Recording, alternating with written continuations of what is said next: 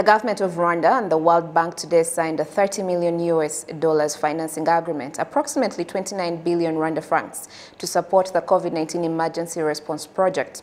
Dr. Uzziel Ndagijimana, the Minister of Finance and Economic Planning, and Rolande Pryce, the country manager of the World Bank in Rwanda, signed on behalf of their respective institutions. Earlier, we spoke to Ms Rolande Pryce, the World Bank country manager, about today's events. The U.S. $30 million financing agreement that was signed earlier today will support the Republic of Rwanda in the implementation of its national deployment and vaccination plan. This plan was developed late last year in response to the COVID-19 crisis, when it was determined that vaccinations were going to be sort of the way to go. Specifically, the project will finance the acquisition and deployment of safe and effective COVID-19 vaccines, and it will look at health system strengthening also to address what we are seeing as some emerging needs, such as improving access to oxygen therapy, screening for underlying chronic health conditions, and protecting essential health services. Finally, there is a portion of this financing that will also be focused on bolstering the capacity of the routine immunization system through investments in human resources, vaccine safety and vaccination coverage monitoring, as well as outreach activities and communications programs to sustain vaccine acceptance and uptake. Absolutely. And part of this financing agreement, part of the money, part of it is a grant, and I believe the rest of it is a loan. What influenced this decision? Well, this is the modus in which we interact with the government. And when I say we, I mean the World Bank, IDA, the International Development Association. The government of Rwanda is eligible to receive resources from the International Development Association, and those resources are 50% grant and 50% highly concessional loan. And those loans often come with World Bank support, technical assistance to design operations, to implement policies, etc.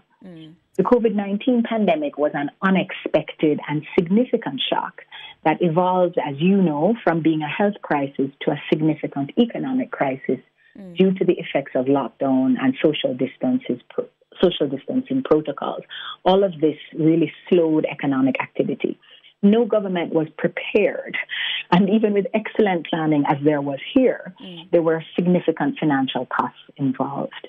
The World Bank wanted to respond quickly to this, given the nature of the emergency, and our target was very much to get money to the ground fast for those governments that needed it.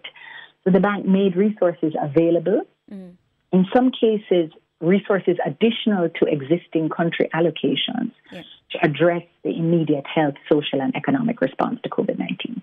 Totally. And this grant, is it going to help secure vaccines that were already part of the COVAX scheme, or is this totally a different arrangement? This grant actually supports COVAX. Will bring essentially up to 20% of the vaccines to the country. But the government still has to pay for the deployment of those vaccines, right? They have to move them around the country.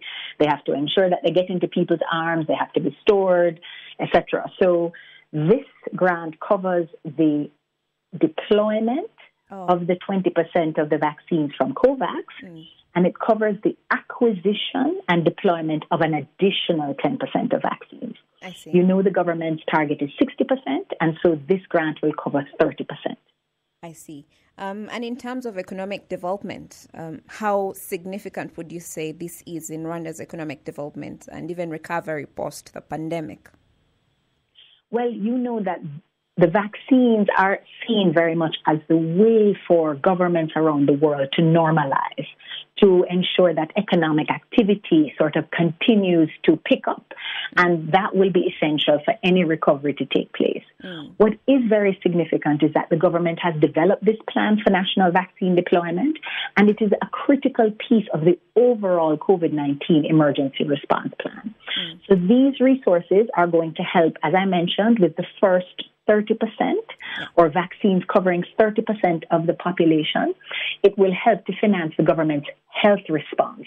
And hopefully then we can start to move around the country normally. But this is not the whole picture, because the government also has an economic recovery plan that covers many different dimensions to protect poor people and the most vulnerable, to permit students to recover from the learning losses, to restore people's livelihoods, jobs, access to health care, and to help enterprises and industries like the tourism sector to regain a solid footing.